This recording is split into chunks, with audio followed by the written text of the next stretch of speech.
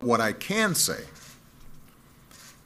is that all of us as Americans should be troubled by these shootings, because these are not isolated incidents.